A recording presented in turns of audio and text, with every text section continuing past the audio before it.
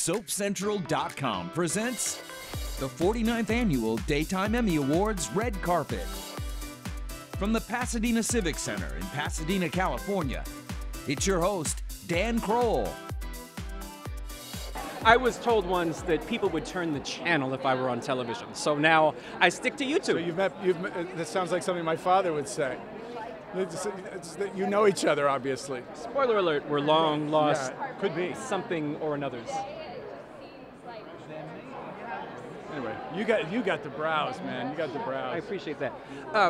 It's been forever since there's been a red carpet. Yeah. So it's a hell of a red carpet too, man. It's kind of fun. What much you think this thing costs? I don't know, but it's right to left and it's throwing me. I've never stood this way to interview anyone in my life. Really? Yeah, it's weird.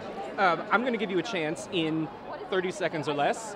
Everything that's happened to your character in the last 3 years. Go. The last 3 years, well, he got rid of a hump.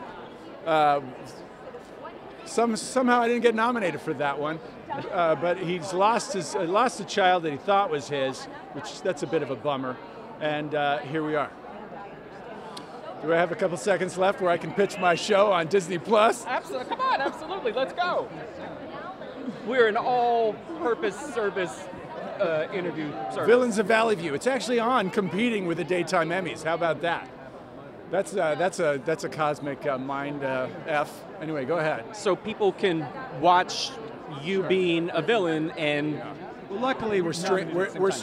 Watch the Daytime Emmys and then watch 5 episodes on Disney Plus. It's all the same family, baby. I'm going to give you the chance because this is. Moving at a rapid speed here. I want to give you a chance to take like 30 seconds or however long you want, any message that you'd like to deliver to someone, any message to the fans, any questions that you have for me, anything in life that you want to say, the camera is yours. Well, I'd say to the fans, thank you for supporting us all these years. I think we continue to be the longest running scripted show still in production.